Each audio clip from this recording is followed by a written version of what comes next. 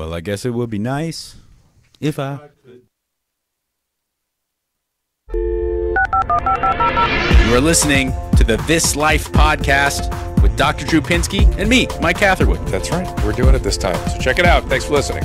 You live. That's. Can you hear me okay? That's it. That's us. Yes. Mike, welcome. It's I've decided that I welcome everybody on our Facebook Live. We appreciate it. And this is a bonus at This Life podcast, the hashtag You Live with Bert Kreischer, who apparently was separated from Mike Catherwood at birth. Because the two of these guys talking, they're the same person.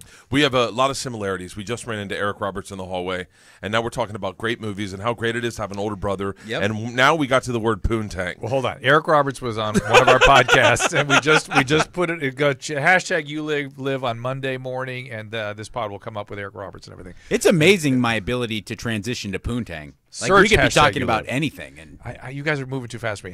Search hashtag You Live, right? And the Eric Roberts thing will come up on Monday? Yes. Okay. What about Poontang? it's the greatest. Don't hashtag that, though. No.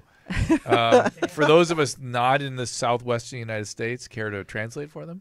You think that's from Vietnam, the Vietnam War. I think that's pretty universal. Is it? Okay. I mean, there's millennials that are just dumb, period. They don't know what anything is. All right, fair enough. I can't believe we might have different poontang quotes. How's that? I got the best one. All right. I got the best one. Do All you right. want me to close with mine? You open with yours? No, hold on. Let's first of all go to BertBert.com to follow Bert. Also the Bertcast or at Bert Kreischer for all the pods, Twitter, Facebook, et cetera, et cetera. Tour dates all over the country. Latest stuff on his website. Wait, what's your website? BertBert.com. And I warn you, be careful. B-E-R-T, not Be careful B-E-R-T. not to search for Squirt Kreischer, who is a German adult film star, and it's much different. By the way, if you look at Bert Squirts, that's a website. Of you? You got it. Squirting stuff? Yes, Brian Like Super Redband put that Soakers, up. or is that? No, it's just me. Just Google it. I wouldn't do it now, but later when you're right. by yourself in your hotel room. Not when you're around people. No, not when you're around people. Okay. Red Band. Good, Yeah. good for him. Yeah. Oh, yeah. He did it on Squarespace in a matter of seconds. Back to Poontang. Here we go. Okay, this is Facebook, so just, you I'm know. not following you guys. Oh, I well, then disagree. we may get pulled from Don't my listen. line, but it was in my line is from Smokey and the Bandit. Are you familiar? Of course. Oh, Why would you ask that question? No, are it's you like Drew asking me the questions like, did you watch so-and-so last night? I'm like, Drew, what's the point of even continuously asking me these stupid questions? I did not watch America's Got Talent. Or Drew asked me these questions like there's even the slightest chance. Did you watch the MTV Movie Awards last night? I go, what? No, I wasn't in the market for that. I didn't want my eyeballs to be raped by Why is that such a crazy identity question? politics. What was Lourdes wearing? Why is it such a oh my God, Bert? I think you just tweeted out that we're here for taking calls, right? Yeah, why? Should I not have said that? I'm just saying we got like 30 calls right now. My bad. Should we take these? Oh, no, let's slow down. I know what they're all going to be about. I'm either fat or a drunk, so Well, the drinking thing, slow it down. Well, the alcohol thing has been coming up on my Twitter feed like crazy. Yeah. So you I'm want doing Sober October. Yeah, you heard about this? Did I hear about it? Okay. Listen, I just asked simple questions just to double check. I'm just testing to make all see all. Okay. All right. no. Just saying. Okay, if there's a new Victoria's Secret model, You know okay, don't ask me, Mike, have you seen her? Go, what do you think about the new, just say, what do you think about Sober October, Mike? Because it's very clear, I'm very familiar with it. Yeah. In fact, I damn near fell off of a treadmill listening to the Joe Rogan Experience when Bert said, he said, and I quote, I'm in really good shape. And everyone in the room went, ah! Joe stopped. Like someone said something offensive. Everyone stopped talking. You just said you're in really good shape? Tell them all to watch on Facebook, please, too. Get them to do that, okay? Facebook/Dr. Drew. Will you do that? Yeah. So you people seem to command. You Why is command, that so they follow. important?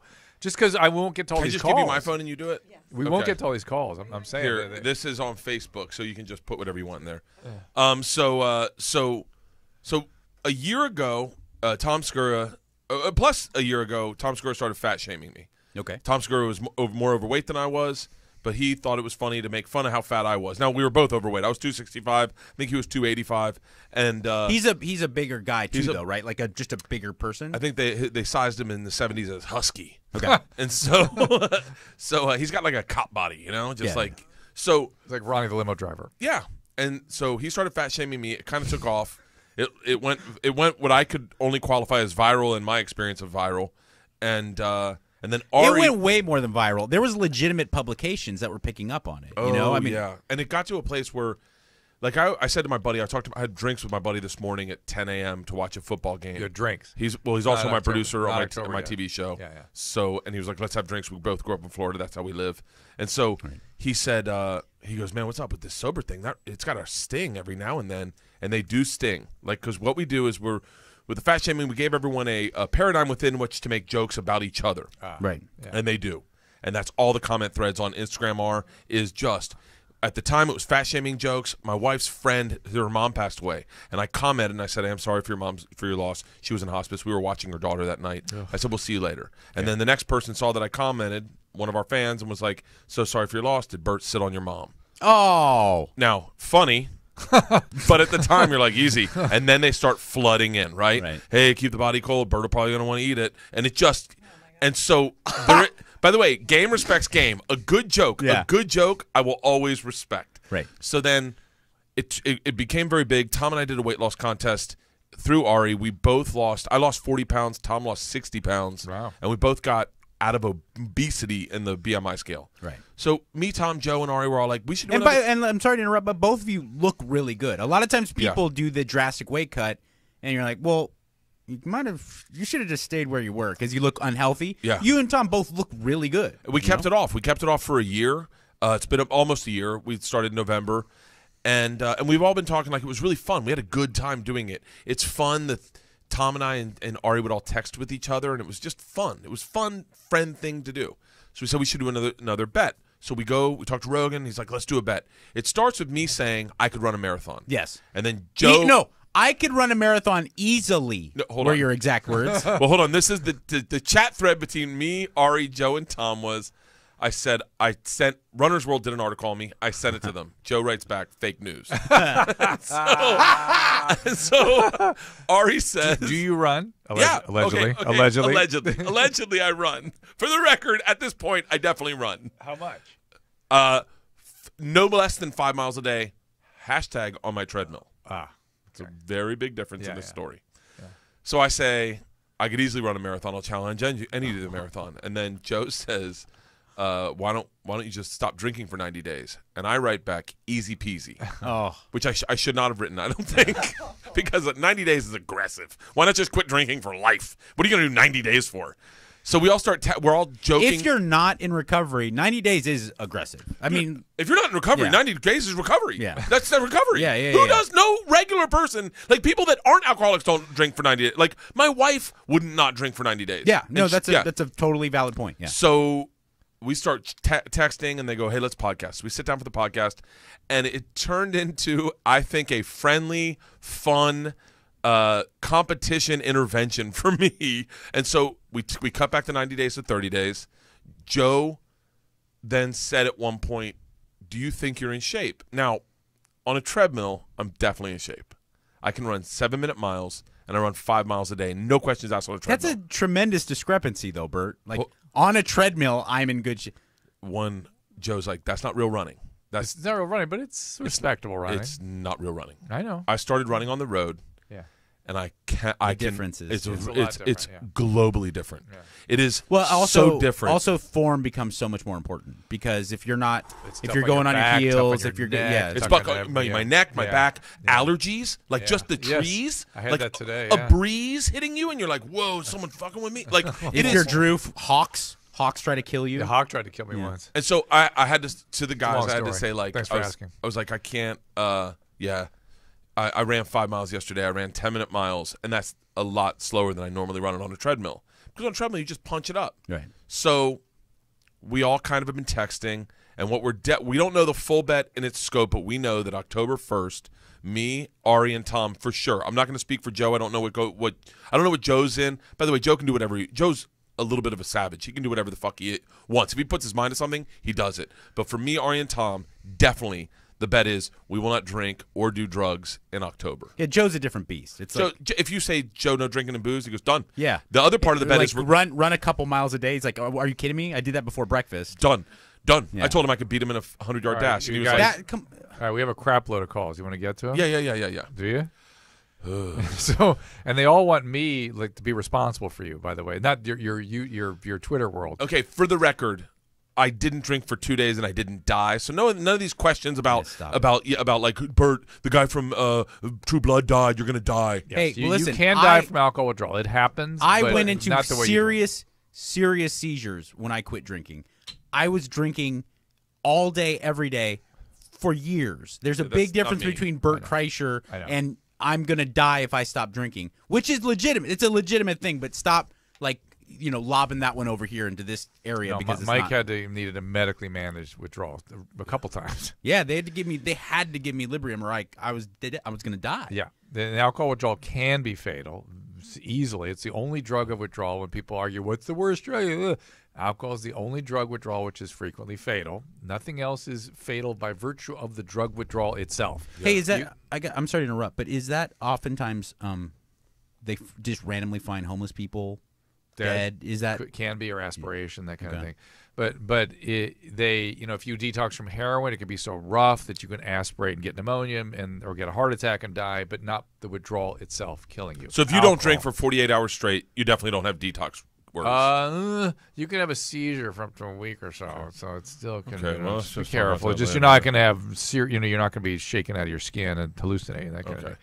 But it's mostly I can't figure out. There's something about. Oh, here it is. Let's talk to Joe. I think this is. Let's see what this caller please is. don't Oh, be Dane. this. Dane, go ahead. it's Dane Cook? Dane. Hey, Sufi. what's up, Bert? What's up, guys? Hey.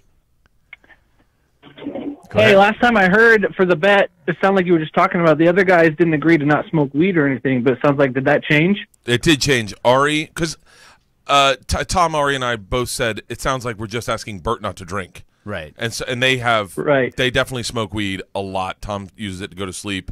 Ari uses it to Live. walk. And so they said He's going to have a hard time. He's not going to sleep the whole month. It's Yeah, gonna be and- really rough. So they were like, well, to make it fair, let's all Well, do now no wait drugs. a minute. Well, what if he goes into a doctor and says, "I can't sleep"? He's going to get an addictive medication. Is Nope. That's off limits. No Yeah. drugs. No drugs. Good. So yeah, that's changed a little bit. And I will say that we haven't figured it out entirely. But if I can do the whole month without drugs or alcohol, then mid-November we're going to do a decathlon to find out who the true athlete is.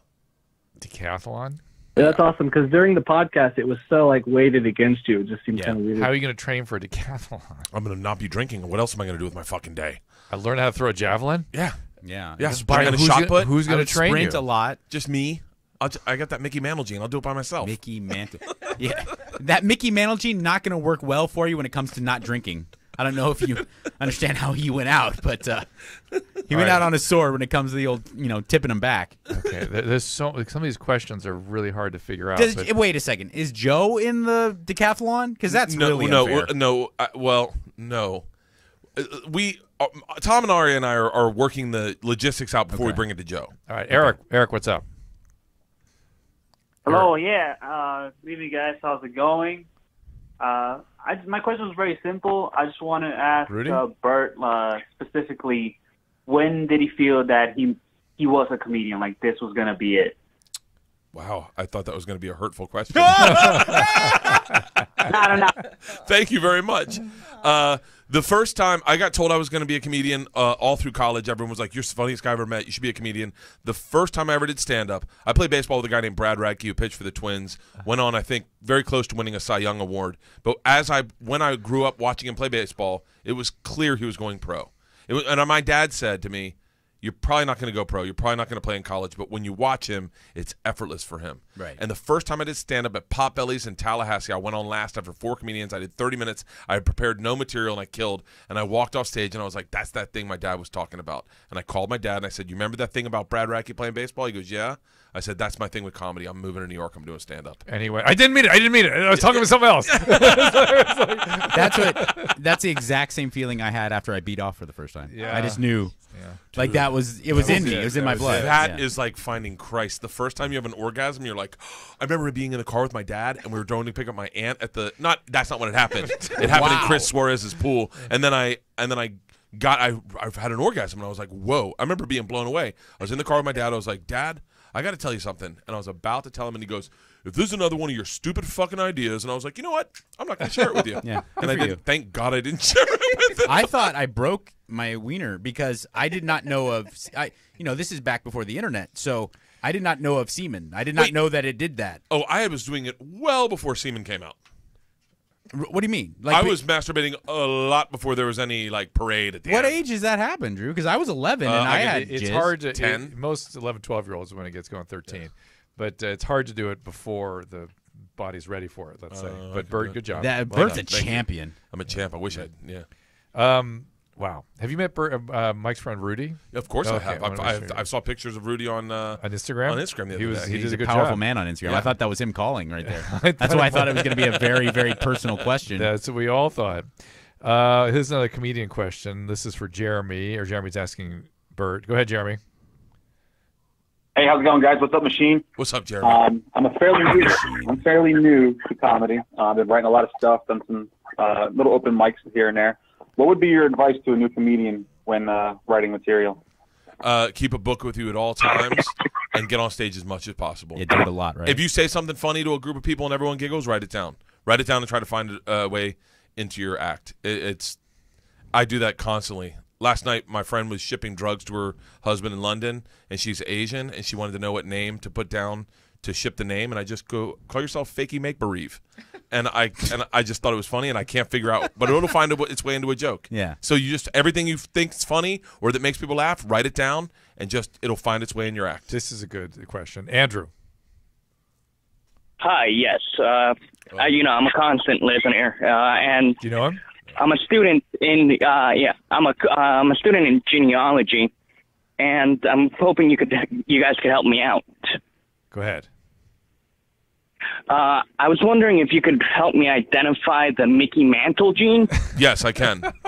Dr. Drew, I'll take this Be one. very Please, fat. Go ahead. It's connected to your long strand DNA. If you have short strand DNA, that means you've the got long arm of which gene? Of which chromosome? Y. It's X. a sex-linked trait. It's on the Y course. chromosome, Right. and it's on the long arm, the Y chromosome. Which is there really a long arm with a Y chromosome? I guess there is. It's that long strand DNA. It's the thing inside you that motivates you from any direction, be it spite, be it health.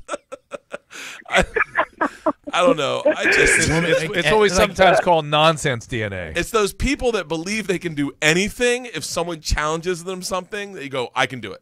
That's what happened when he said, do you think you can run a marathon? I go, easy peasy. You can run a marathon. It's just not going to be easy. It would hurt really I see bad. now why when the Russian Mafia guys came on the train and said, "What's going on?" He just went, "I'll do it. Yeah. Hey boys, what's up? I'm the machine."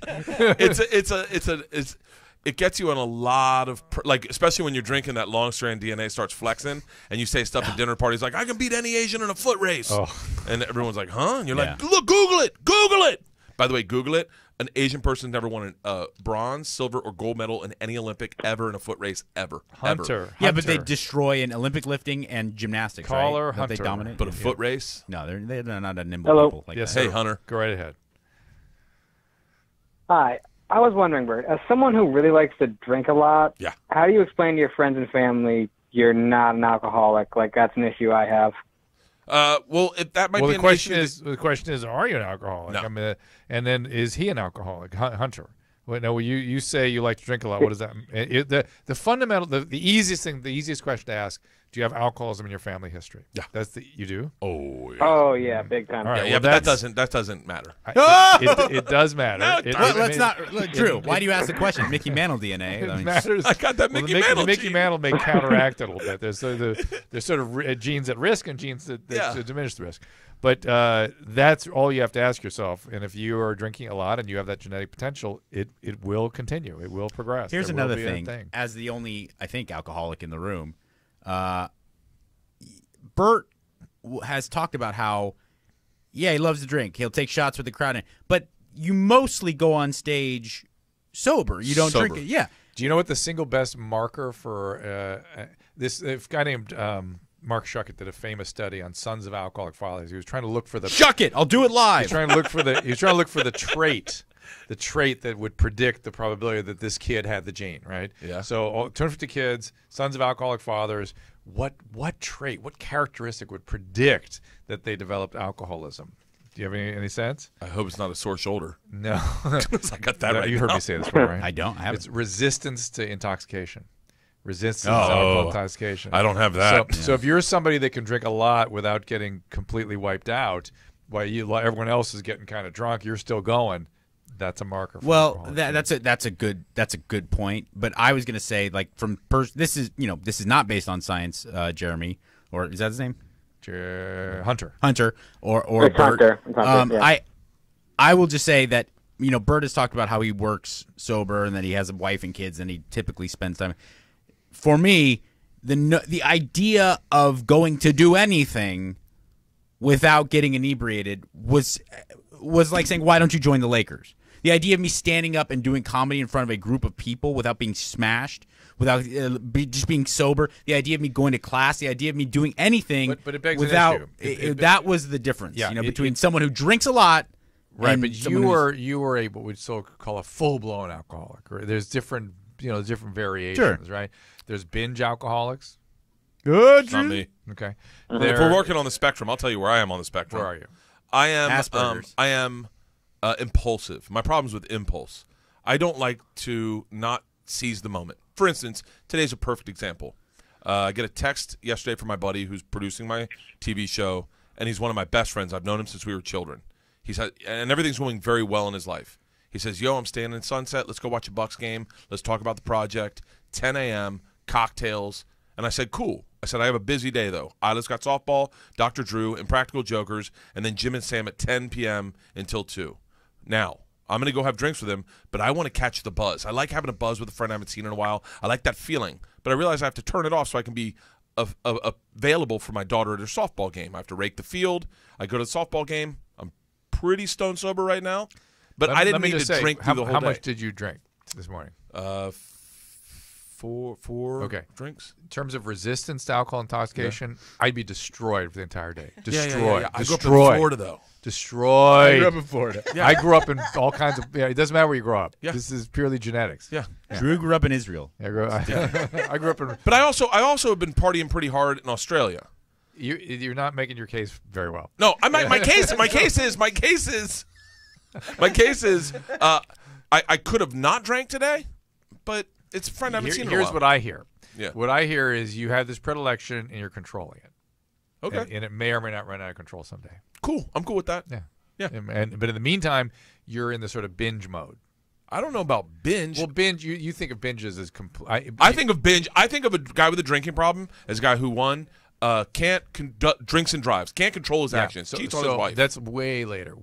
Oh yeah, I'm not even there. So what I think of is somebody with a predilection and got momentum with substance. I don't know what predilection means. A predisposition. Yeah, I'm sure I got the predisposition. Okay, that's all. To me, that's consistent with the condition. My it thing just is hasn't fully manifested. My thing and is, it may never. With someone like Sober October, I can easily do a month without drinking. Yeah, easily meaning there will be times that I get bored and I go, I wouldn't mind a drink. Yeah. But I just won't drink. For Mike, that would not have worked. He had to go full scale. I would have, if there was Uber back then. I would have Ubered to my daughter's game, shit faced. I would have been, laughing as I tried to rake the field, all janky and yeah, and then gotten some coke. And I would have had to stop and get coke, right. or else I wouldn't be able to function. Yeah. Let's. Hunter, good luck, Hunter. Yeah, Hunter. Good luck, man. Okay. Yeah. All right. Just want to say, Bert. Yeah. Do the best you can. I really want you to beat Tom. I want you to crush him. Just keep training hard as you can. Thank you, Bye. Hunter. Thank you. This is actually a really interesting question for you, Bert. It's about storytelling. Go ahead there, Josh. What's up, everybody? Man, Bert, huge fan. Thank you, Josh. And I wanted to ask, what would you say are the 3 essential keys or more to telling the funny story? That's a really great question. Before you answer that, I just had a little experience here. I'm thinking you are such an internet podcast phenomenon now. Did that all start back in Loveline, back when you told the machines? This is the first time I ever told it anywhere. And you told me, you had me come on the next day and tell it again. I know. It was pretty and you said to me, you go, that's your movie. That's your movie. That's your career. That's Drew's, I don't know the career, that's Drew's but Achilles heel is that he has no ability to think of an audience. He just, if he really likes something, he's like, no, go ahead. I need to hear it again. Go ahead and do it again. Yeah, and then I remember going, "That's a good story." And then when I did Rogan, I was like, "Oh, remind me to tell you about the time I got involved with the Russian Mafia and robbed a train." He was like, "Excuse me," I'll say, is this Mike? Who are we talking to? It's Josh. Josh. I say, in my opinion, the things that I feel like are the touchstones or the channel markers to a good story are number one, you need to catch everyone's attention right off the bat. Like when I start off. When I was 22, I got involved with the Russian Mafia. Here's how it happened. People go, well, I'm sorry, what? You need to grab everyone. So it's like a log line. A headline, yeah. You need a great cold open. Yeah. You know, and then can I give you a little bit of what my story is in a sense, real quick. Sure. Josh calling from I'm a Ireland, as you can paraplegic. tell. I'm a paraplegic. I'm also a professional wheelchair bodybuilder. But the story of how it all, like, I one time did an adult film, and before all that, I'd lead off with that. You already got me, bro. You already got me. Yeah. That's your open. Yeah, you got I'm a paraplegic bodybuilder, but that's not my story. I one time did an adult film, and you got me. Now what you need in this story, Josh, is you need a twist. You need a moment where things shift. It's basically in between the second and third act, where you find your hero, see himself a challenge that he didn't know he'd have to. We robbed the bar cart, and then he goes back and was like, we're robbing the whole fucking train. Right. We see the cops. That's the moment where everyone's like, what happened? So it's on. It goes from shocking to shocking on steroids. And right. And that's when you mentioned that the adult film was with a German Shepherd. Yeah. And the most important part of the story. Who ate your penis? The most important part of the story, and Ari Shaffir and I talk about this ad nauseum. And it's something I think both of us preach. And I didn't even realize it until I told a story in Calgary, and they applauded. And I was like, whoa, why did they applaud? And this kid who's been doing stand-up 8 months goes, well, we knew it was over. You need a great ending. You need a great ending. When I say, fuck that bitch, this is Russia, you know the story's over, and you're done listening. You know that you've wrapped it up in a bow. You know that's what you need in a story is a great ending. Is there any it's just variation on the theme. Is there any purpose to doing the same thing you did with the twist, like end it and then hit him again with another cross? Yeah, the better the ending. Like the best story I've ever heard is Ron White's tater salad story. Have you heard that? No. I'm not going to do the injustice of telling you, but basically he tells you a story about getting kicked out of a bar and getting arrested. And the cop says, do you have any aliases? And he goes, now I told you that story to tell you this story. When I was 18, I got arrested in Texas by my next door neighbor. I grew up with the man, and he arrested me and put me in jail, and he said, do you have any aliases? I'd known the man my whole life, and I said, yeah, they call me Tater Salad. and then he goes... What? So on the curb in New York, the cop looks at me and goes, are you Ron Tater Salad White? It's a great ending. It's one of my favorite stories ever. But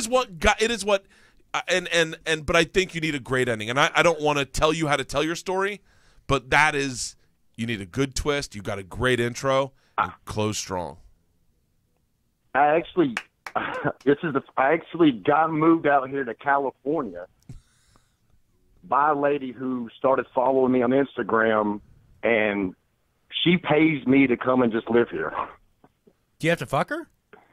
I don't think he can. Yeah. No, what do you mean? He's in an adult film, dickhead. He's a paraplegic. So obviously, what? he's working with his mouth. You can still. Well, you can still fuck with your. Sometimes. For real? My brother-in-law has no legs whatsoever. I don't have he orgasms. lays pipe. Well, you don't have orgasms? Nah, man, I'm a complete paraplegic. I completely severed my spinal cord at the T10, so I can still get erections and take pills for it. That's modern science, I'm modern in medicine. really, really good shape too. So. That's what you do. That's how you end your story. You just don't have an ending, and you're going just like me having sex. There's no end to this. There's no orgasm. Goodbye, people, and you just roll off stage. Drop the mic. Drop the mic. I'd say drop the mic or just knock it off with your head. Yeah, I would drop the mic, but my hands don't work, so I'm going to tip it over. His hands work. Paraplegic. T10. Actually, I want to try and get into stand-up, but I think it's ridiculous because I can't actually stand up at all. That's your opener. Yeah. What do you mean? I'm working at it, Bert. You got your closer and your opener. You'd be like, I always was reluctant to get into stand-up because I can't stand up. Crowd goes wild, then you work in the rest of your stuff. And then as you say that, roll back from the mic, over to one side, over the other, like you're walking it off, like you know when a comic just walks and struts it. Roll one to side, and we're back. Hey, good luck, man. If I see you at the clubs, I definitely will know who you are. You're a champion. Thank you, Josh. Oh my goodness. Okay, let's talk to Matt. If I can get. There we go. There we are. Drew's always just so smooth with running the phones in every studio. There you are. Matt, what's going on? Hey, what's going on, guys? Hey, Matt. Hey, real quick, I just want to say, Bert, huge fan. You, Tom, Laurie, Joe, all that. I love the podcast. I've listened to the Who's Fat Weigh-Ins and the Challenge podcast. I mean, I can't even tell you how many times I love them. Oh, thanks, man. But I have a question with Sober October right around the bend. Now, you say how drinking is a way that you combat anxiety, especially with flying. Yeah. What are you going to do whenever you get anxious now? Because, I mean, that's something I do as well. I get anxiety, and then I drink with it. So I'm kind of curious how you're going to tackle it, and maybe that can help me.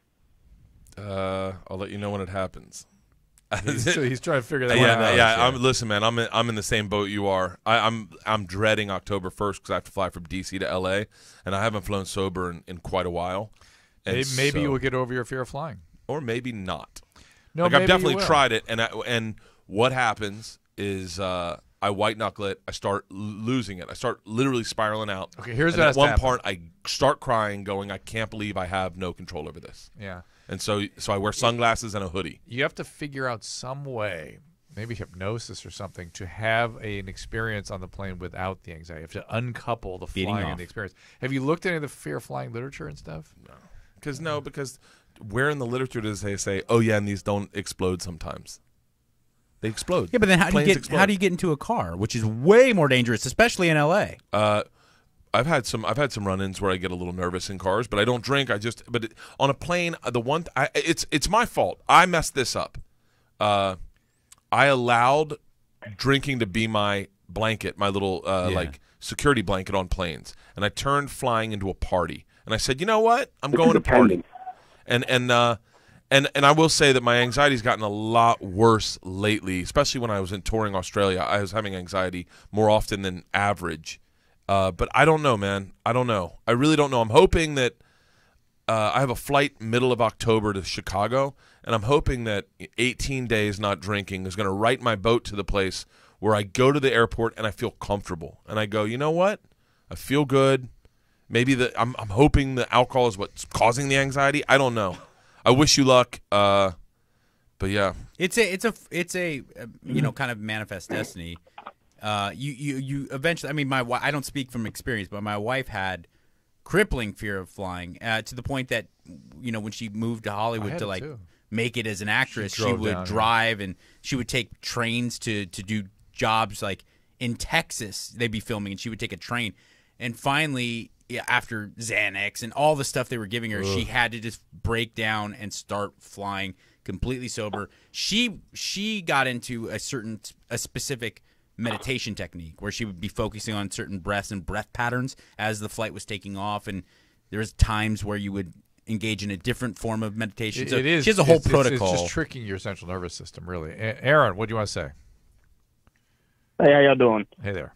This question's for both of y'all, actually. I've never heard the answer to this, but what's the correlation between comedians and MMA fighters coming together and doing podcasts together?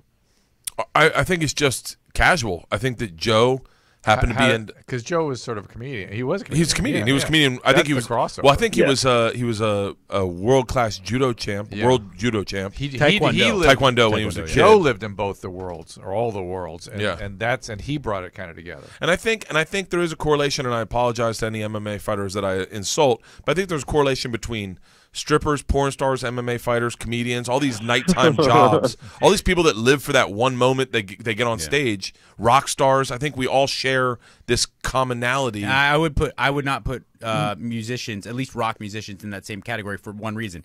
It's easier. Trust me. As someone who's done stand-up and someone who's been I was in a band for a long time, playing to no people sucks. Playing to people who say you suck is terrible. But you just get into the music, turn on the amps, and just pretend like it's not happening. Yeah. It's very easy to hide behind like the sonic power of it. Yeah. It's unbelievably hard. I mean, I don't have to tell you to have 3 people in a place when you're doing stand-up and 2 of them tell you that you suck. That takes a different level of like balls and courage and resiliency. And I'm sure the same with fighting. Anyone could be, just a John Jones type figure. Do you know what it takes to build a career in boxing or MMA after you've got a couple losses, to come back and get to the gym and then continue to build your career after that? It takes a different level of like introspection. And I think that's the commonality too, is that also as someone who trains, like, the funniest people I know are in gyms. Dude, I think that's why so many of them have exploded on the stand-up scene. Eddie Bravo, Tate Fletcher, Brendan Schaub are all guys who are succeeding in stand-up or doing stand-up. There's a weird gallows humor. And I think also that the real simple answer is Joe Rogan is a fantastic stand-up, one of the best in the country, if not the world. Right. And he's also the best commentator in MMA in the world. Yep. And he started a podcast, and he just shared his 2 interests. That's and right. I think now they're just and I like MMA. We all like MMA, but we had a podcast where we could go and hear great comics like Joey Diaz and Ari and Tommy, and then hear great, and Brian Callen, and hear great MMA guys like Chael Sonnen and the Diaz brothers, and like all these great personalities. So I think that's just it. Yep. There's another thing too, is that there's like a weird thing where in combat sports, it's something that casual fans look at it as just this very one-dimensional kind of brute force gladiator sport. And the same people look at comedy, people who don't understand it or appreciate the craft of comedy and stand-up, like really appreciate it. They look at it as like, that's a funny person standing up and being funny. And there's 10 million nuances to doing stand-up properly. Yeah. And the same thing goes with combat sports. I can't tell you how many people I've watched a Mayweather fight with, and they're just like, why doesn't the guy just go hit him? And I'm like, are you, and there's like, if you understand the nuances, it's something that at first glance looks very kind of broad and bland, and then upon closer investigation is actually incredibly nuanced and detailed. Yeah. Take a quick call here. This is somebody to talk to you about fear of flying, Bert. This is Nick. Nick. Hey, you know what? The conversation has blossomed here. Oh, fuck, there's so much feedback. How the fuck can you say that Rogan is not the best commentator in MMA?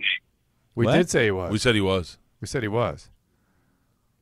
You said he was. What about, you just said that Brendan Schaub is the best commentator in MMA. No one said that. No, I think you misheard. You misheard us, for sure. Yeah, I said Joe Rogan is one of the best stand-ups in the world. What? No, I said Joe Rogan's, if not one of the best stand-ups in the world, and the best commentator in MMA. Brendan, by the way, there's other great commentators in MMA.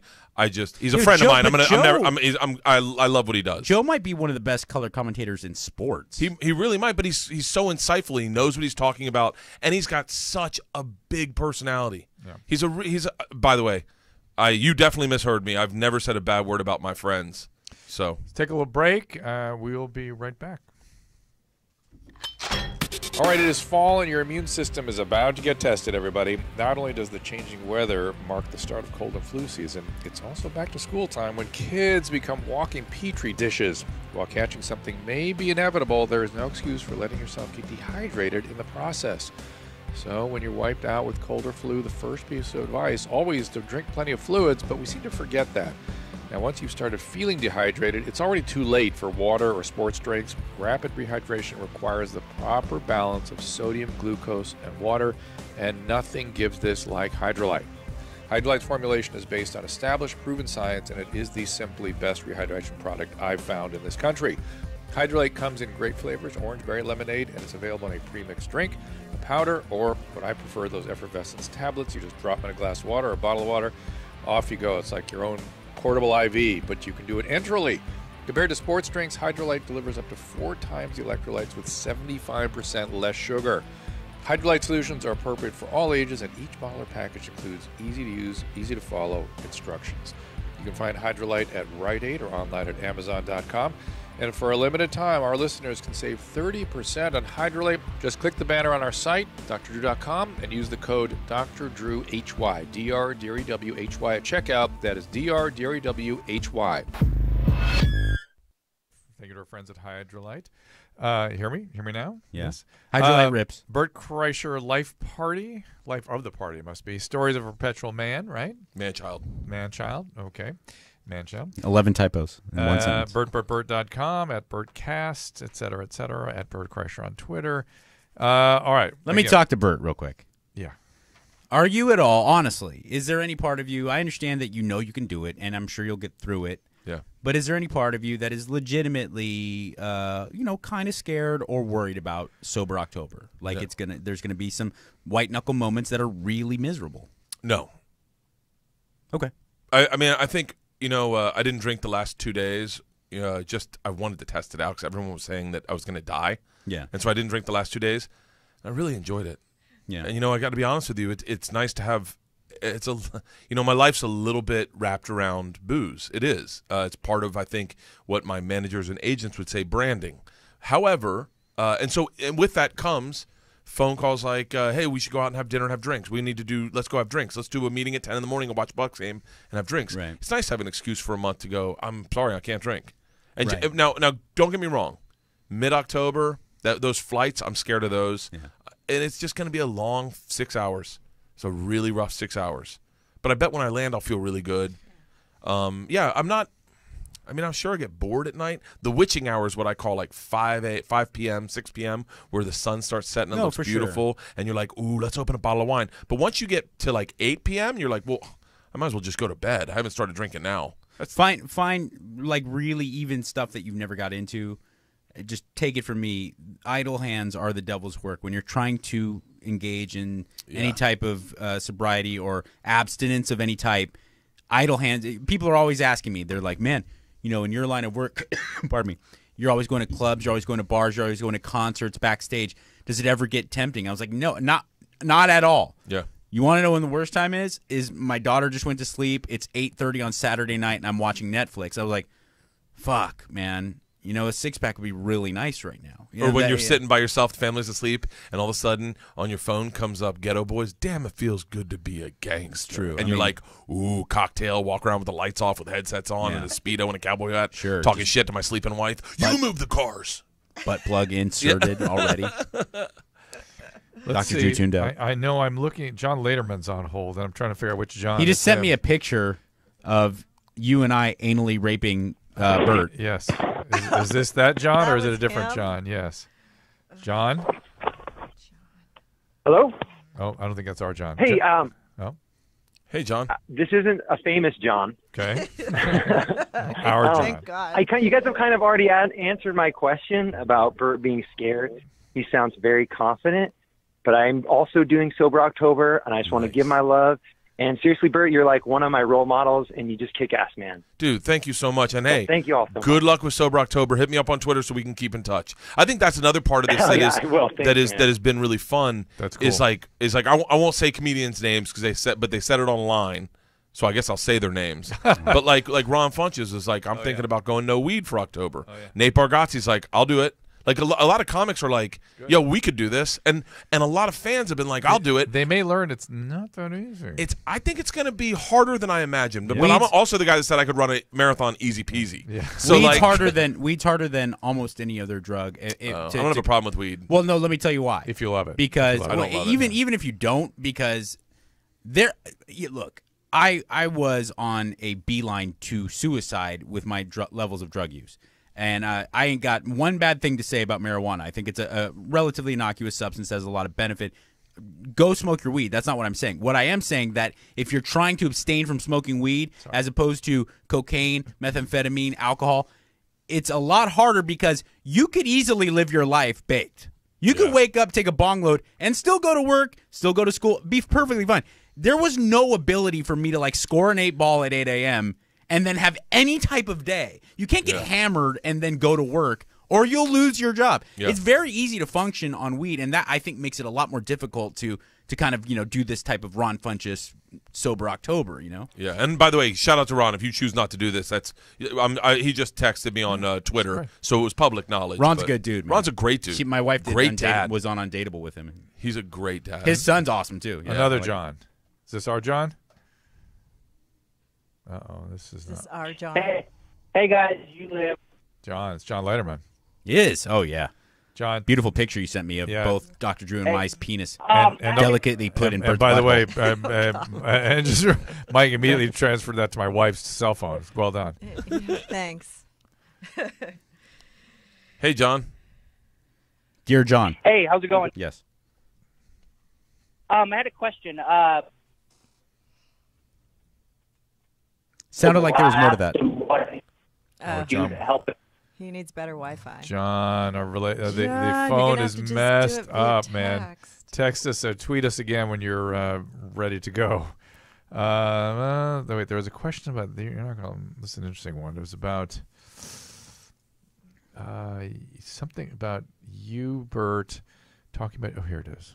Here, let's. I think you guys should do some type of combat sport, and obviously not including Joe. But I'd love to see you and Ari like in a grappling match. Ari's actually practiced jiu-jitsu for a long time, And he's ripped, Yeah. shockingly ripped, like full 6-pack. He's pretty ripped right now. Yeah. Tom would just sit on us because he's so fat. But I also think I think Tom has a weird hidden anger that like Cloverfield. That if you unleash that, you don't want to be on the receiving end. All right, here's Jacob. Jacob, what's happening? Yeah, hey, what's up, guys? Yeah, hey. Love you guys. Love all three of you guys. You guys are amazing. Oh, thanks. Hey, Bert, I have a question for you, though. So in your special and on your podcast, you're pretty,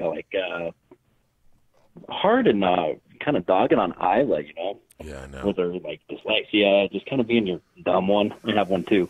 I totally understand it. Dogging on what? I'm sorry? How are you, in Bert's special, he talks about, how Isla is a special soul.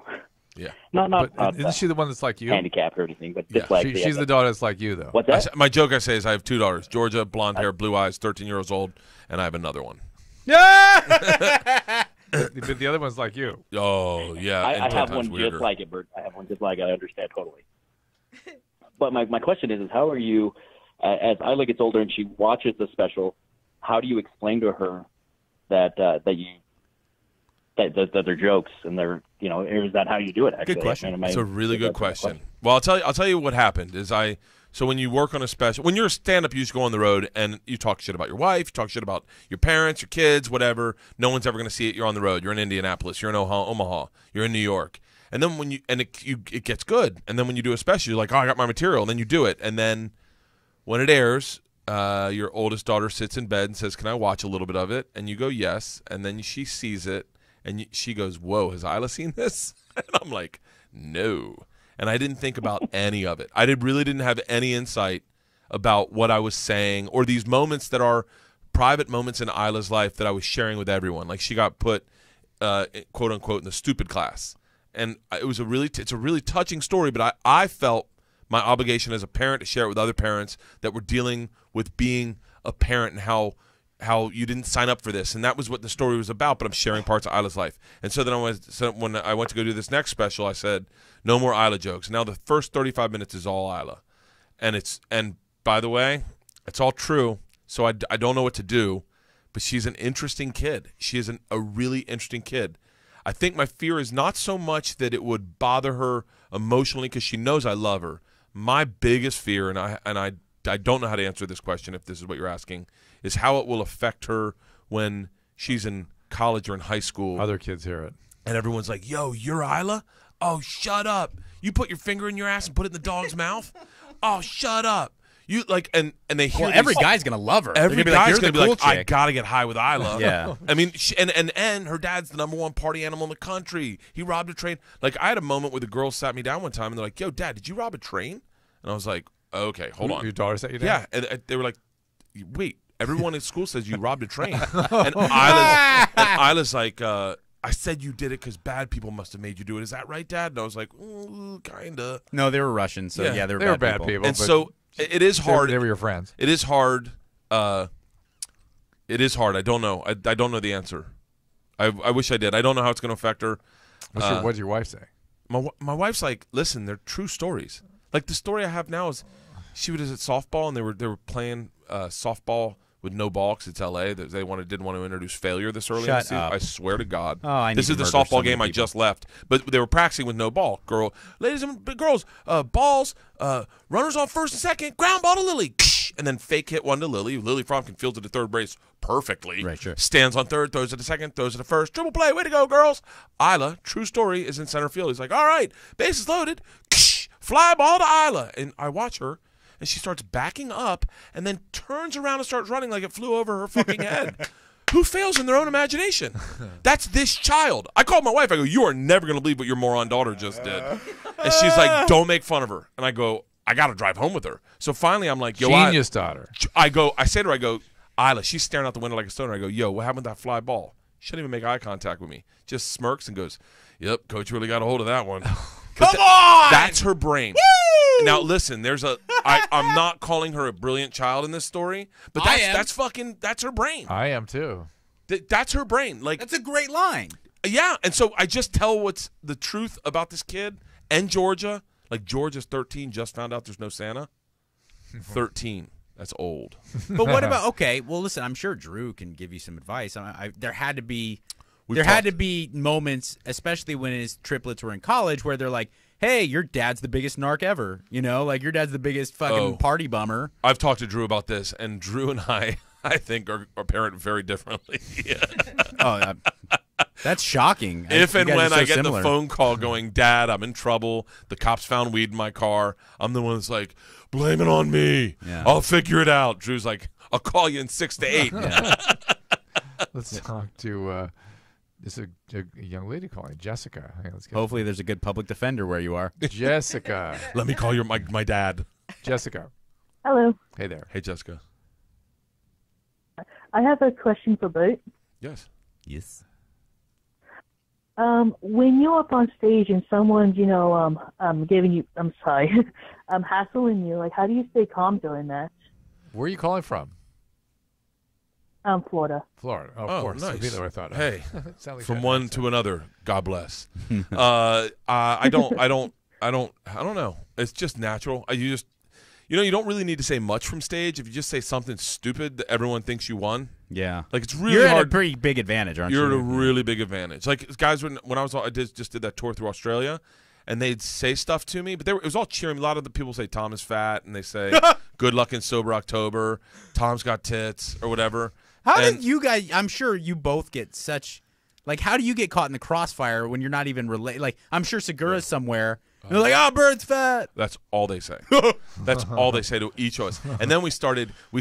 Now it's all about fitness and being sober. So I posted my time from this app. This is what Tom did, this piece of shit. I posted my time for my 5-mile run on this app. He sees it, texts me immediately and goes, hey, what app is that? So I tell him, I send it to him, and he goes, cool. 10 minutes later, he posts. He ran a mile as fast as he could. Got the app, ran a mile as fast as he could on this app, and then posted it in like 10 minutes and 23 seconds. And he was like, "Yeah, you run at a grandma's pace. This is my pace." He literally ran it, got the app, and sprinted down the street and back, probably downhill. And then I wrote back on Instagram, "Yo, is that the furthest McDonald's from you guys?" It's fun as shit. But that's he opens it. From what I hear, he opens his new special by talking about the weight loss challenge. If anything comes from this, thousands of people have been inspired to kind of get on board with it, and that what an unbelievably cool byproduct of this. I probably unintended. Very unintended. Yeah. Our intention was to make fun of each other. Yeah, that was it. And I think that's cool a thing good is, motive, by the way. The cool thing is, and we've run into this a lot, and I think there's a reason we're doing the next challenge, is that, I had at least every single show, 5 people would say to me, "Dude, I lost 20 pounds." Groups would be like, "Me and my 3 buddies got in, collectively lost 136 pounds." It's interesting to me because it is the power. Media changes behavior almost more than anything else. Yeah. I think media and the law, those are the two things that change behavior. Yeah. And it really is interesting to me because the government, sort of policies and campaigns do not change a damn thing. In fact, it Education can doesn't usually change. exacerbate a Yeah, problem. but you have a relatable source doing something that you either see as something you don't want to do or something you do want to do. Yeah. It does, particularly that don't want to do. What do you think, Bert? Teen I mean, mom. just be honest. Mm-hmm.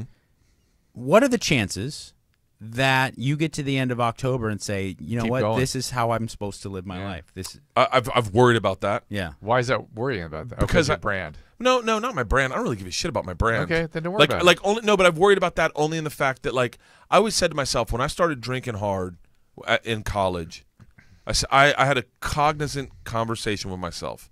I said I don't want to fuck this up. I don't want to have a problem with this. You got to remember, it's a carcinogen. Listen, it Dr. screws Drew, your brain up. Hold on. It's bad for your stop. brain. Drew, stop with the science. Let him finish. Yeah. Don't hassle him with any reason. Well, and Bert knows that. He's sending nukes over Japan. That could be our end. Let's not worry about how I party in the meantime. Yeah. So, but By the way, you know how fucked up I'm getting if I find out that the launch is coming to the West Coast? I'm immediately finding heroin. I'm just in my neck, dude, cuddling with my daughter. It's like, like a slob. Yeah, drugstore cowboy, just drooling on myself, crapping my pants. blowing dudes. Wait, it didn't make it all the way here? Oh! All right, well, Mike's concoction, his formula, his menu is Jack Daniels, cocaine, heroin, right? Oh yeah, those are my three maybe favorites. some meth. You better believe Poontank's in there too. Go ahead, Bert. But you were saying. I always said one of my favorite things in the world is that witching hour, sunset. I think it's growing up in Florida. To the woman that just called, growing up in Florida, there was something about a sunset and a cocktail that was ingrained in us, and especially if you go up Southern California too. Southern California. But you can break that. That's a but I don't want to. Yeah, I know, I get it, but that's just. I'm not like you're romancing something that. I'm romantic. Yeah. I'm a romantic. I speak in hyperbole, and I'm a Hard-corners But I'll feed you this. Who told you speak in hyperbole? I don't know. I think my therapist. I'll feed you this. My therapist says sometimes you shave the hard corners off the truth. He also said you live your life with an exclamation point. Yeah, that is true. Everything that comes out of your mouth is an exclamation. And I go, make that 3. That's way better than living your life in a passive way and then being 90, true, looking back and going, "Oh man, I bummed out in life." When But he met Eric Roberts, I thought he was going to do exclamation point and run out of the room. There's still jizz. There's exclamation points in his pants right now. I will feed you the witching hour thing. The sunset with a cocktail is 100% true and real. But I had to, especially early on in recovery, I had to remind myself that stop thinking about blow and booze at 5 p.m. and start reminding yourself of how it feels at 5 a.m. 5 a.m.'s the fucking best. I woke up. It really is. When is the worst? I don't mean. That's how, what he means. How real do we want to get about? He wants you to think about the worst. Because I guess What's the worst part of as a booze? stimulant addict, 5 a.m. was not the best because I did not sleep up to 5 a.m. I was at 5 a.m. putting my sunglasses on like, oh no, the sun's coming up. I have to get ready for a day with normal people. Dude, 5 a.m. Once you've done a sober, like I said, didn't drink for 2 days. I woke up at 5 a.m. fucking getting at it. It felt so good, and I was like, yo, I said to my wife, I go, bring on Sober October. I get to have a cup of coffee and not get the shakes. Yeah. Hell yeah, this is what I'm talking about. Not being so hungover that you're like, I just want to go back to bed, but I can't go back to bed. I wish I could take a Xanax, but I want to work out. Like that kind of mindset that happens when you flew 30 hours from Australia to get home, and you're like, I'm ready. I'm ready for the 5 a.m. Mac, what's going on? Hey, yeah. So I had this dream about this girl that was going to cheat on me, and then she did. Is there any scientific evidence to this? I know Bert has crazy dreams too. No, it's that you sensed something was coming. You knew there was trouble. That's what most people will say. Is that they kind of knew, something wasn't right. Bert dreamed about sucking my cock last night, and believe me, that's what, minutes away? I've had those dreams. Like gay dreams, but not gay dreams. Have you had weird dreams that come true is what he's asking. Yeah. I've had really weird dreams that come true. Name one. When I was a kid, I had a dream that my dad walked in a room with boxing gloves, random boxing gloves. Not my dad. And I went out and I drew a picture of, I swear to God, I drew a picture of a brown bag with boxing gloves hanging out the side. And my dad came back with boxing gloves. And I went, hey, I just dreamed about that. And my dad he doesn't give a shit. My dad, I called him one time, like very recently. I go, before he went to bed, he goes, son, I'm going to go to the sporting goods store tomorrow and buy some boxing gloves. And I just don't remember the conversation because I'm so involved in myself. I called him the other day and he goes, what are you doing awake? I said, I had a bad dream. He goes, You still dream? I go, yeah, I dream. You don't dream? He goes, no, I don't dream. I'm That's a fucking not manly. man. That's not manly. Yeah, he goes, I go to sleep and wake up because I have to work. He's like, what do you dream about? Ponies and shit? I was like, sometimes, yeah.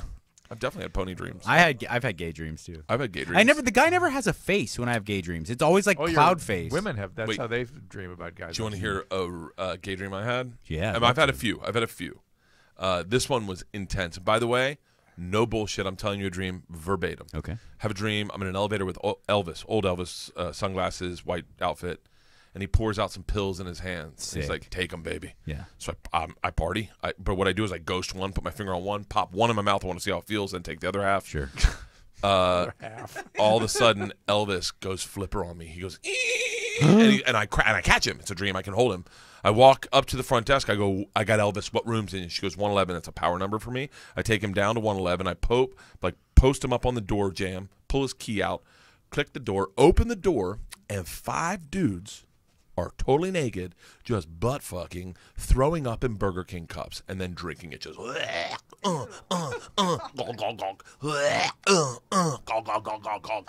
I shut the door quick. I look at Elvis. I go, "What the fuck is going on in your room?" And he just pops alive. He goes, "It's your dream, baby." That's the best dream I've ever heard in my life. Can I tell you what really freaks me out? Not the gay part. That it came true on a cruise with the Practical Jokers. No, Oh. it's the product placement. the integration. Who puts Burger King? Having your way. Like they would be. I've done integrations. So they what would be is that? livid. What is that? I have no idea. I was racking my brain. Like where'd that come from? Did you wake up right after the dream? Like, huh? Oh, or did you wake up the next day and remember it? I woke up. No, I woke up immediately. startled. Yeah, Checked my dick. I was like, it's not hard. We're cool. And I told my wife about it. My wife's like, that's crazy. You'd have a gay dream. I go, nah, I get that. It sounds like you have fun dreams. I have, because I didn't dream for years because of drugs and alcohol. And then I got sober and I started to have intense dreams, but they're never cool. They're always shitty. They're always like, I fell off the wagon. My ex-wife is suing me. I mean, they're always really real and like believable and terrible. My dreams are next level. I had a dream What's one with time. the vomiting in the cup? I have no shit. You ready for this one? I'm standing on a stage, arms at my hips, feet perpendicular, right, like a dancer would. And I'm like, what the fuck am I doing on the stage? I look over to the right, and I see 5 dudes standing next to me, same position, but they're all in Klan outfits. And I'm like, whoa. On the side of the stage, I see a mirror, and I'm not in a Klan outfit, but I'm all white, and I have a pointy hat on. I'm like, close enough. My first thought maybe it's a ghost. My first thought in the dream was Travel Channel's going to be really pissed when they see this. I swear to God. That's my first dream. So I go, I got to get out of here. So I start to move. All of a sudden, the curtains start drawing back, and I hear a voice on the loudspeaker go, "Ladies and gentlemen, put your hand together for the Click Clack Clan." And we start tap dancing amazingly. And I've always wanted to tap dance. Now, I'm dressed in the Klan, but I am tap dancing like Gregory Hines. I'm like, fuck it. I'm in the whole thing. And I start just fucking jamming out. And then I woke up. I was like, what the fuck? Click Clack Clan. Well, the Click Clack Clan. The only thing that's not believable there is that Gregory Hines would be involved, you know.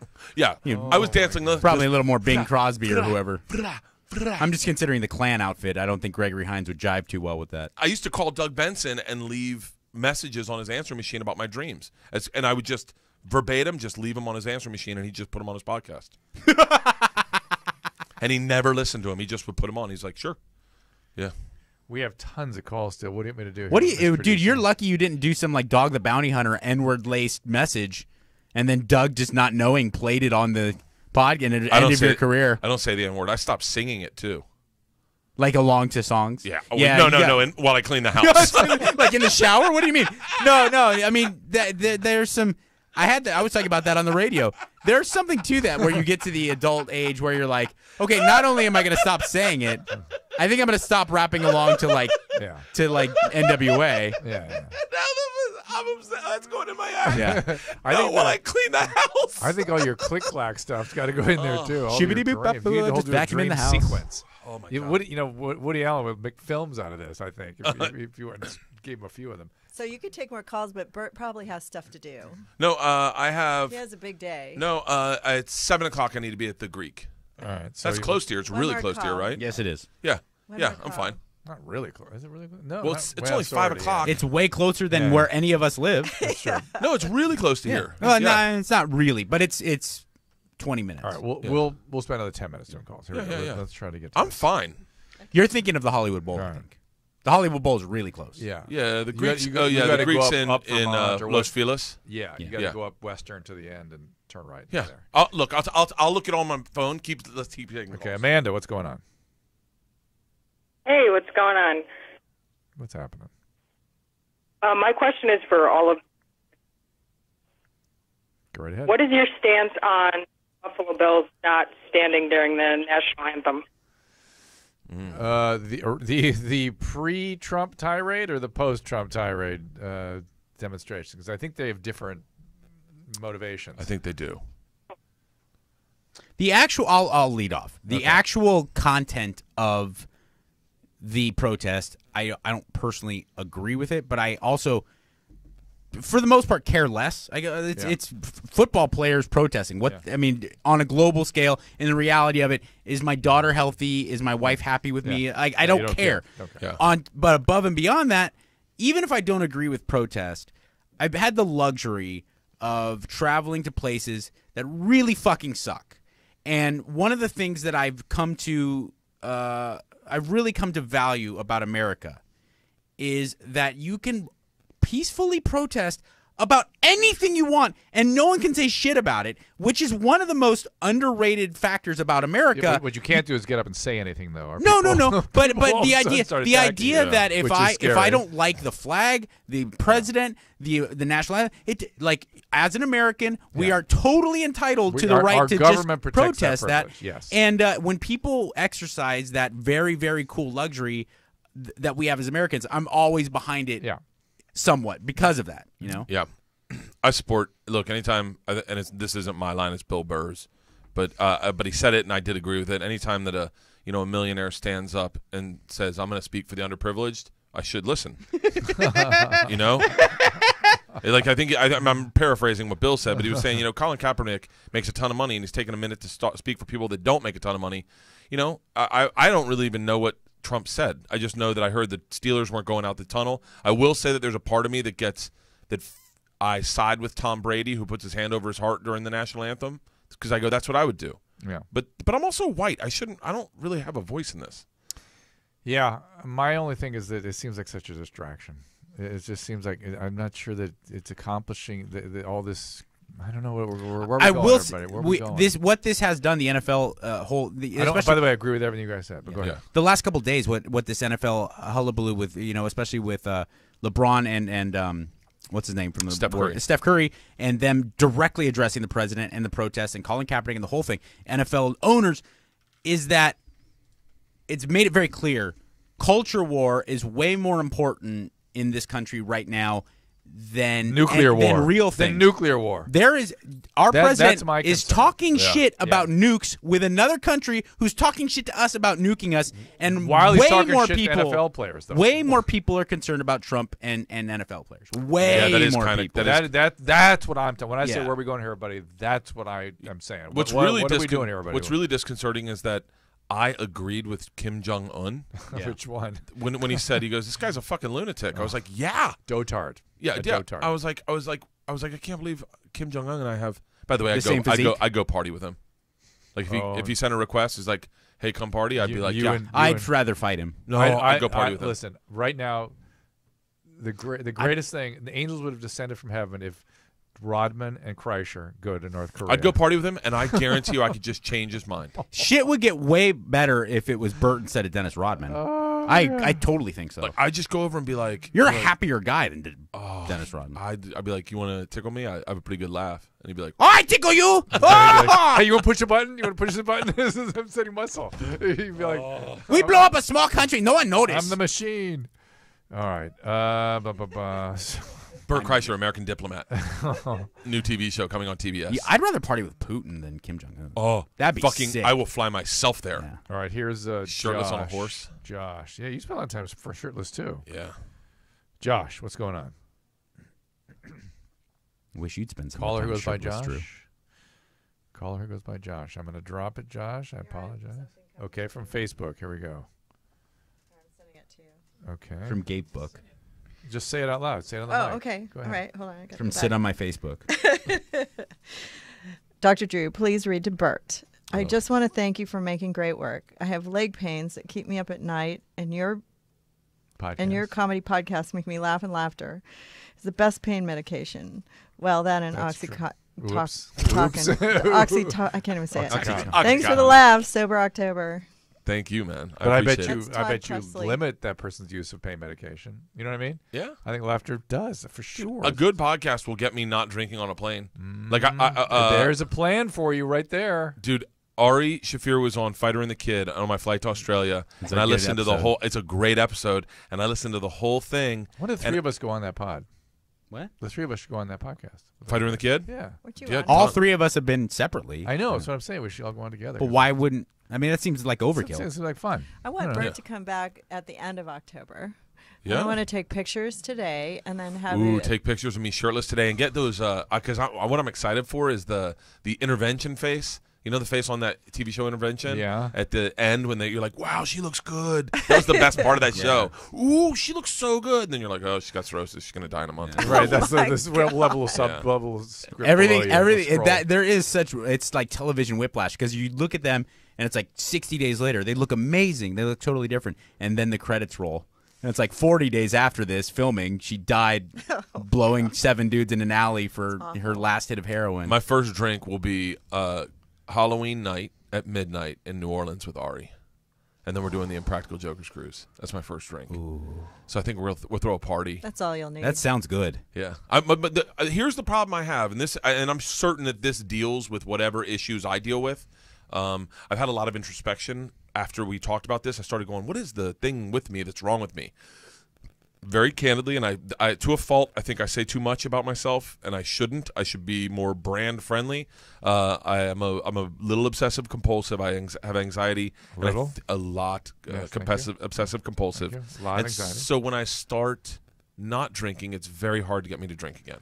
Oh, that's interesting. That first drink. That's interesting. Because it's obsessive. It's OCD stuff. It's OCD. It's marking down the days. I get that. Yeah. So once you start collecting something, you got to keep collecting, right? Yeah. That's the thing. Well, you'll have other interesting stuff too you haven't thought about, which is your affects turn back on, your feelings turn back on when you get sober. Can I tell you the first thing every time I stop drinking for big stretches like this, the thing that is so glaring is I haven't made any decisions in my life sober. Like every decision I've made was around cocktails. Becoming a comedian, falling in love, having kids. Everything. Like I didn't make any meaning sober. So what do you make of that when you're sober? Every time I'm sober, makes you fearless. Every time I'm but sober, what do you make of that when you're sober? Like just isn't that interesting, or do you go, I'm having funny feelings about that? I wasn't a big drinker until I went to Russia. In all honesty, like I didn't like drinking. I didn't enjoy it. I didn't like the sick feeling the next day. Yeah. I have a. It's like when I shaved my face. When I lost the bet to Tom and I had to shave my beard, I saw my face. I went, I haven't seen this guy in a while. I was like, oh, you're the little Bert. boy Yeah. who wanted to get into stand-up. Right. And I think there's that. You're seeing yourself a little more clearly. Once I stopped drinking, I go, oh, I remember you. You wanted a dog. Yeah. Like it's the same feelings that go through my brain.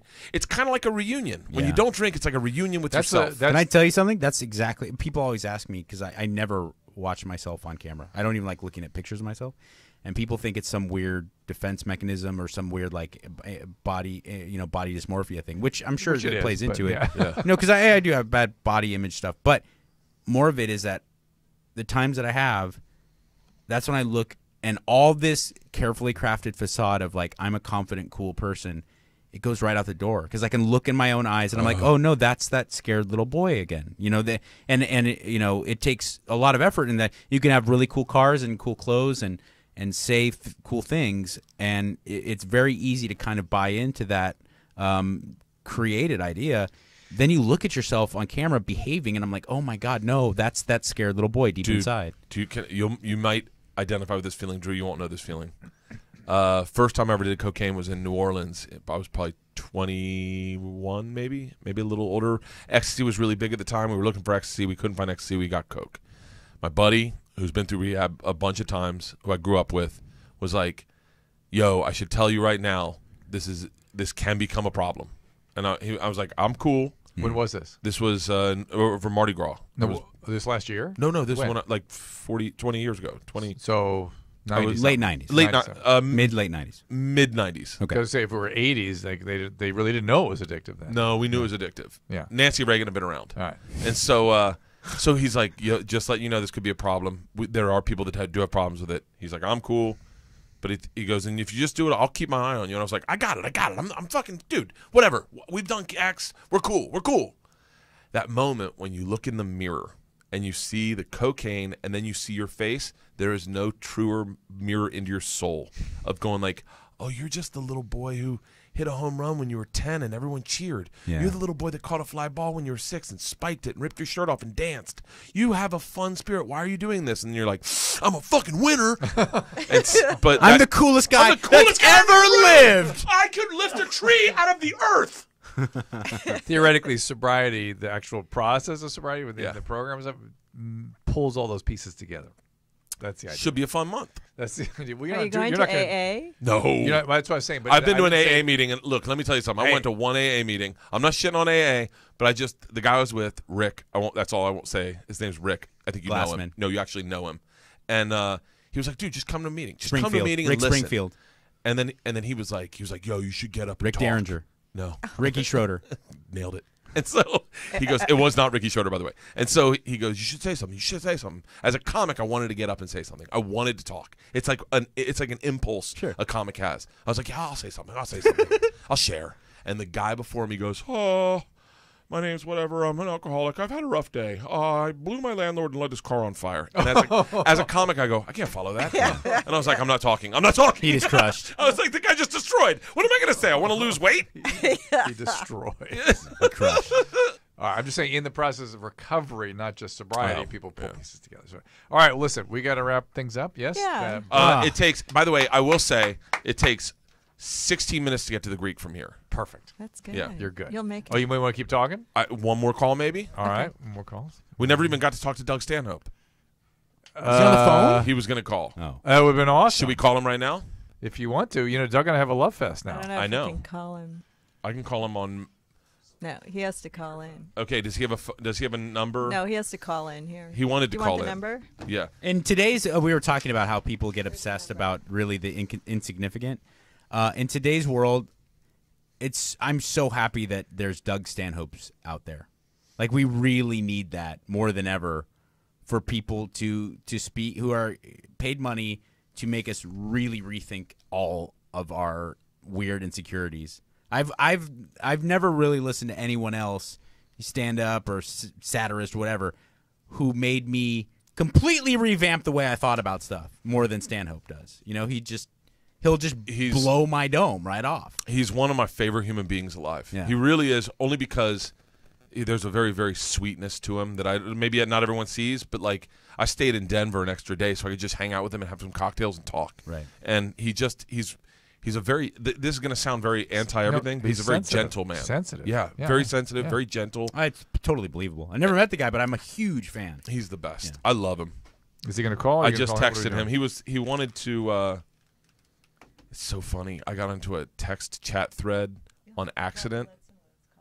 Like I texted Doug. I said something like, "Hey, nothing. A friend of mine's looking for coke in LA, and I didn't know how to help him." And so I was like, "Hey, do you know anyone that does coke in LA?" And Doug's like, "Nah." He was like, "No, I can get it in Bisbee, maybe." but I texted Doug and Chaley, their tour manager, and they didn't respond. And then I got on a text message of them partying, and they're like, "Listen, we're in the back of a strip club. Come get us." And they're all in Florida right now, and they're just texting me in the group. Is he calling from a 402 number? I don't know. Check it out. Wherever you texted. Give me 907. Okay, 907. I'm looking at different numbers. 310. Okay. He's calling it from 310? Probably, maybe 402. I don't know. It's a lot of numbers. Yeah. Maybe 402? I don't know. He's in Florida. Or around Florida.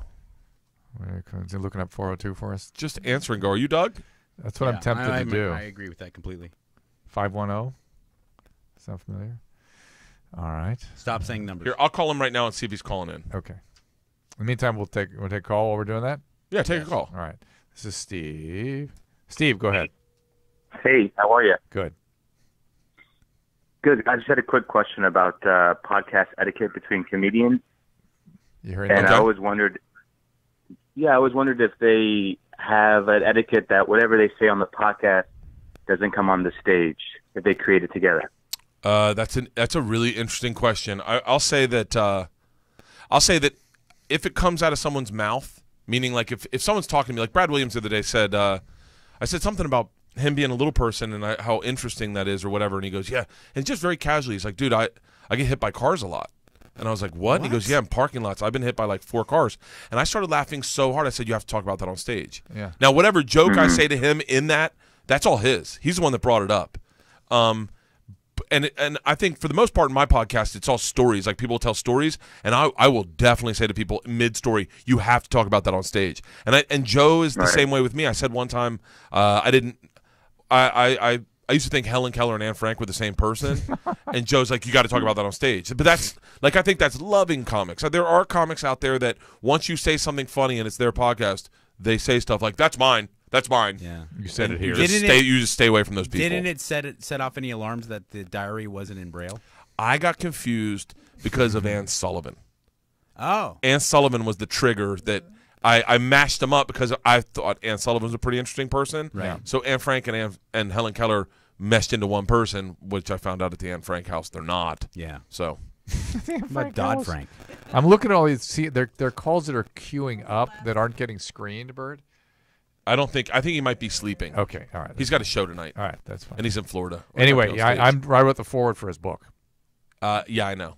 I was just with him in Denver, and he was talking about you. He loves you. That's right. We talked about this. Yeah, Can we get him as a guest? Oh, sure. Oh, he'll be out here soon. Yeah. But what I said was, I've got the perfect marketing thing for him. People want to know what happened between you two. Go, you have to read the forward. You have to get the book. You have to read the forward because I really do kind of reconcile everything in the forward. He was going to do Sober October, but he chose to do. I think he's doing On the Throne, where starting in Thanksgiving, he's watching. He's not drinking. He's never going to shit. He's not drinking until Christmas, and he's watching every episode of Game of Thrones. Has he watched it before? Is he rewatching? He's like, I've never heard anything about it. I know everyone talks about it. Might as well. He'll be obsessed. Oh, yeah. I'm obsessed. You're obsessed too? Well, I'm obsessed. This bitch ass, I'm pointing at Drew. Every Sunday or Monday, I'd come in. I'd be like, dude, Game of Thrones. He's like, it's dragons and silliness. No, I couldn't. And then his son did a musical based on Game of Thrones, and then Susan and him became fucking addicted. We gotta look. This musical was so funny. It's so good. We need to know what they're talking about. Dude. And we sat down and just the whole thing all the way up to the present. I started rewatching it. Yeah. I watched the pilot episode and I was like, oh my! The first one the other day, my wife's like, we should watch it together. And then I'm on the treadmill and I hit it and it starts playing and I start going, oh my god! Oh, that's the Hand of the Throne. That's his crazy kid that throws people out of the holes. Shut the. We've forgotten that. Oh, it's so. For us, it's only a couple months ago. So you got to start watching at the beginning. So, we did. Yeah. No, Joe, what's up? Joe. I'm getting up. Hey, Joe. What you doing with the gun in your hand? Joe. Hey, what's up, Bert? What's up, Joe? Oh, not much. Hey, first of all, Tom is fat. Love it. And I want to know when you're coming to Minneapolis, and me and my wife are going to do Sober October with you. Hell yeah. I just rescheduled it because I'm doing my hour special in February in Philadelphia, and so I had to book in some theaters because the club I'm doing is a theater, and so I wanted to get used to theaters, and Minneapolis fell into that one of those places where I could get a theater. So I will reschedule it. Rick and Tammy run that club, and I love them. So probably March-ish. Is that the Rick that you went to? Well, we love you, Bert. Hey, thank you, brother. Right, Joe, good luck with Sober October. Good luck, man. What he meant was a threesome. Right, He and his wife were going to do it with you. All right, now our schedule is kind of getting backed Okay. up. Right, we have another thing we got to do. So I've had a blast. It's been always Bert Kreischer. I've got I your want to come number. back on your thing too. Please. Maybe you mean how about let's do it in the beginning of October? Yes, I can tell you what I'm going through, and have Doug come in and put part of it too. Yeah, we'll have him drop in that. And I got your number. I'm going to text you throughout October and let you know what's going on with me. I feel so abandoned. Mike, I'll put you. I was on one of the very first Bert casts. when no one would go on, I was there to help. Well, come to with help, us. Have Mike pick, come with us. I was Yeah, no, tweeting yeah, all we'll do it. about it. Yeah, But we'll do no, it. that's fine. It's fine. It's We'll do fine. a three-way. No, I'm Yeah, we'll do a fine. three-way. It's fine. No, I'm good. I'm good. Thank you. No, I'm Yes, fine. I'm a martyr. You have to go. We're promoting. No, this we'll do a podcast. three-way. We'll do a three-way. You go to his yeah. house. You get to meet Isla. You get to. Oh no, I've done it. I've done it back in the day when no one would go on. Back in the day. Yeah. No, I've done it. Like this podcast on Facebook if you want to see more of This Life You Live podcast. Sam and Shocker was more. on back then too. Oh yeah, Silk the Shocker. Well, this is your second time on this show too, so Yeah. Mike has to come back on. Did Sam Shocker show you her butthole? No, Yeah, she was does that a all the time. possibility? Yeah, no. Every time I pretty much broadcast with her. She does not. So then you're gonna catch me into going, hey, can I see your butthole? Yeah, it's awesome. Yeah. Mike But said you I guys need to wanna- show your butthole. Now that she had a baby, though, it's different. You know how it gets blown out. Yeah. Oh God. I saw them blow that out. It Guys, looks like a let's shark's wrap mouth. this It thing does. It up. looks like a prawn. Let's wrap this thing up. It's a everybody. cauliflower ear. Go Bert, BERT, BertBert.com is where you go. At BertCast is the Twitter handle. At Bert Kreischer, KREISCHER. Hashtag Sober October. I'll be updating daily on Instagram. So go to my Instagram and Twitter, on Facebook. I'll be putting it on all of them, but they'll be under a minute so that they're on Instagram. This podcast will be available if you want to listen to the podcast on September 25th. If you Google hashtag You Live, it will be right there. It comes right up. Also, YouTube/Dr. Drew. We'll put this video up feed tomorrow, as well as other shows we've done here at UBN. And also, just go to Dr.com, find all the family podcasts there, me and Corolla, me and by myself. And we have a new one called The Howard Vortex with Ami Horowitz. You tell you about this, Mike? This is the Howard Vortex enough. with I'm already in. Dr. So Drew I'm in. and First guest will be Ami Monday. What kind of crap did he force you to buy him to get on that show? You have to get me 2 cases of Pepsi, Chinese food, egg rolls, Cocoa Puffs. Cocoa Puffs. We had to get Cocoa Puffs. Like that. It was hypocheric. We have medicated peach. Stanhope's calling. Uh-oh. Doug Stanhope, you were on the podcast with Dr. Drew. Hey, buddy. I'm here too. Hey, Jan. I'm alive. And Mike Catherwood's here. Thank you. Hey, what's going on? We're talking about Sober October and and how you're doing Game of Thrones until December. When's the book out? When's this book out? Oh, yeah. The book, December 5th. December 5th. December 5th. I'm just telling everybody, if they want to understand your and my relationship, they got to read the book. It's in the foreword. Dr. Drew's the forward is amazing. I love that guy. I can't wait to read the book. We were just talking about you today. We were literally just wrapping up, and we're going to make another date. Yeah, we're making a date. When are you coming out to LA next? I have no plans, but I have no idea. We'll get him to call him. But probably in the next couple of months I'll have to. I'll be out there to promote the book, I'm sure. Nice. Okay. Are you in Florida now? Yeah. I'm in Daytona. What a shithole. All right. I'm going to see the Impractical Jokers tonight. We'll give you a call. Hey, make sure Bingo's doing well. Bingo good? Yeah, but hey, Dr. Drew's wondering about Bingo. She doing good? Bingo's doing great. Great. Yeah, it's still off the record, but she's tell her hi for us. That she's out and she's great. Just tell her hi. Doing very well. Tell her okay. hi for us. Dr. Drew says make sure to tell her everyone said hi. She's still working on her letter to Dr. Drew, thanking him, but it's all good. She overdoes everything. Send nudes. All right, bro. I'll call you later tonight. All right. Okay, I love you. I'll talk to you later. All right, see you. Bye. Love you. Bye. Bye. Live, man. That worried me. He didn't know for sure. I was talking over him intentionally because I'm not sure he understood that he was getting Facebook Lived here. Oh yeah. Oh yeah, maybe I should have. Yeah. Yeah, don't worry about it. Well, Doug's an open book. There's not one part of his life that he There's doesn't one share. part he started talking about it. And I was I also know. going, blah, blah, blah. Yeah. Oh yeah. I know what that one is too. And by the way, I put it on my podcast on accident. She called in the middle, and he was like, "Oh, we're recording this. I'll talk to you later." All right, good. Yeah. But the point is, we love her. She's doing good. Yeah. We love him. It's all good. I love you guys. Yeah. Thank man. you for having me Have on. great at You're the best, I've Bert. had a blast. Wish me luck in October. We'll see you if you guys. guys want to join me, we'll probably get a website up together this next week, and you can pledge and say you're going to do it, and have people. Maybe we'll raise money for like livers or something, or shaming. Who knows? Hey, when it comes to not only just the flying, but the whole Sober October, just in those moments, remember You're way tougher and way stronger than you give yourself credit for, and just stick to it. You got With it. anxiety You and got planes, thank you. I will play this podcast and play it over and over again. I'll do it with you. You're in? She's in Sober October. Perfect. Hell yeah! We're starting a movement. I'll do it. Oh yeah, of course you will. You mean I get to work and work out? He can do it easily. Who's in for Anal August next year, 2018? Me and Mike are in. Okay. We'll see you all next time. Bye. Oh, that was awesome, guys. Remember, you can find all these podcasts at drdrew.com. The Dr. Drew podcast, the This Life podcast, and the Adam and Drew podcast, which is available 5 days a week. Find them all on iTunes and rate us 5 stars. Subscribe and get it first. And if you're really happy, click on the Amazon banner at drdrew.com to help support the show. We'll thank you for it. If you join the email list via drdrew.com/contact, we'll send you a weekly infusion newsletter with Dr. Drew's news. We're so grateful when you get in touch. We read all your emails and we'll bring you the subject matter you want to hear about. You live